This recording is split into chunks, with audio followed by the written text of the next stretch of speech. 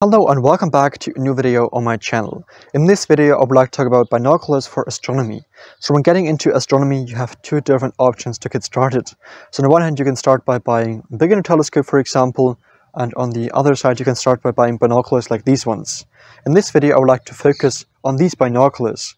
These are the 20 by 80 binoculars made by Bresser. In this video I would like to talk about advantages and disadvantages of starting with binoculars into astronomy, but the focus is on these binoculars. I would like to introduce them and I would like to give you a review of them, and I would like to give you advantages and disadvantages of these ones, and in the end I would like to give you my final opinion about these, and I would like to give you a few objects you can observe with these binoculars under dark skies. All that, everything right after the intro. This video is not sponsored, I'm not being paid for it. All products shown in this video were purchased by myself, but now I would like to start with the video. The big advantage of starting with binoculars like these ones is that they are very easy to use. So you just need to attach them on a tripod and you can just go outside and observe the night sky. When starting with beginner telescope, for example, it's a bit more complex. They are very easy to use, and that is definitely an advantage of using them when getting into astronomy. On the other side, it's very easy to set them up. So my big telescope, for example, I only set it up when I have more hours of clear skies during the night. But with this one, you can just observe for half an hour or something like that, because it's very easy to set them up and it's very fast. With my other telescope, I need to set it up quite long, which is definitely a disadvantage. And another big advantage of using binoculars for astronomy, especially in the beginning, is that they are not that heavy and not that expensive. Another big advantage is definitely that you can use these binoculars for observing the night sky and for observing animals or the nature. So you have a lot of different options where you can use these binoculars, while a telescope is usually designed for only observing the night sky.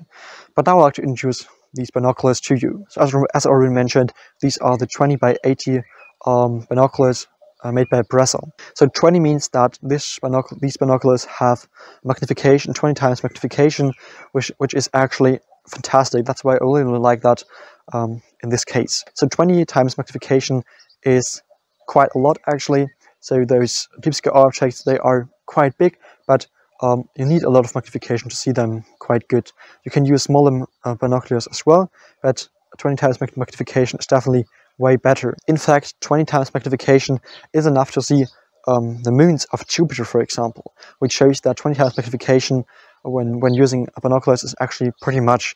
So a few months ago I observed planet Jupiter with these ones, and I was even able to see a few moons of it. So that's fantastic. The other number I have mentioned is 80. 80 stands for the diameter of the optical component. So the glasses that are built in these binoculars. You can see them when taking off these pieces here. So they have a diameter of 80 millimeters. When buying binoculars for astronomy, this diameter is very important. So for example, if we're observing objects in nature, they are very bright, but when using these binoculars for observing the night sky, these objects are very dark, and therefore it's very important that a lot of light comes into these glasses. So a bigger aperture means that more light comes in, which means that you can gather more light, which results in more light coming into that, which means that you can see those objects better. This means bigger diameter of glasses is better for astronomy because it's easier to see those objects. And these binoculars have a diameter of 80 millimeters, which is fantastic for observing objects in the night sky. Something I really like about these binoculars is the piece you can see here in the center of these binoculars, which is this central piece here. So these binoculars are actually quite heavy. So when holding them like that during the night, it's a bit too heavy and you will move it all the time because it's actually a bit too heavy. And therefore this piece is actually fantastic, because this piece, so this central piece here, allows you to connect your binoculars to a tripod. That makes everything so much easier. So down below here on the binoculars you can see that kind of adapter here. And usually when buying a tripod like that, we'll have this piece here as well, and you can just directly attach these two together, like that. And then you can directly attach them to that tripod, and then nothing is moving, which makes observing so much easier. Something I really like about that as well is that you can move the central piece here. This is for balancing, So with this central piece, you can just balance your binoculars on that tripod, which has definitely a positive impact on observing those objects. So we can just attach it easily on that and be ready to observe the night sky. So perhaps you're now wondering which objects you can observe with these binoculars. And I would like to give you now a few deep sky objects you can observe with these binoculars, and these objects I tried myself over the past few years. So a big recommendation is definitely observing the Orion Nebula. So it's located in the Orion constellation. It's a very big and bright nebula actually, which means that it's quite easy to find. So you can see the nebula with your naked eye as well.